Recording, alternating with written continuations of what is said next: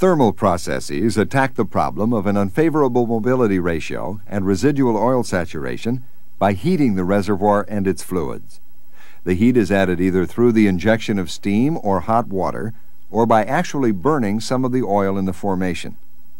The most important effect of adding heat is the sharp reduction in the oil viscosity, and with it the resulting decrease in the mobility ratio.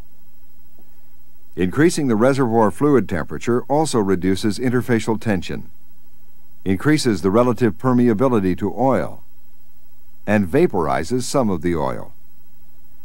During a steam flood, steam is continuously injected into a reservoir using an injection production well pattern similar to a water flood.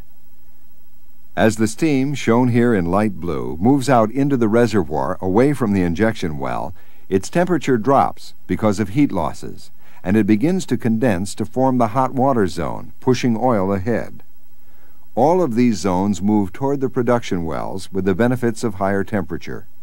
In the steam zone, oil is actually vaporized.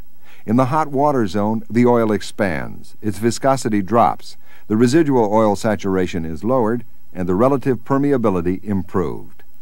Another way of obtaining the beneficial effects of heat in the reservoir is to generate the heat in situ. This can be done by injecting air into the reservoir using compressors and then igniting the crude oil-air mixture in the well bore. Continued injection of air will cause the burning front or combustion zone, shown in red, to propagate out into the reservoir, heating the oil ahead of it and producing steam and hot water zones that push an oil bank toward the production well.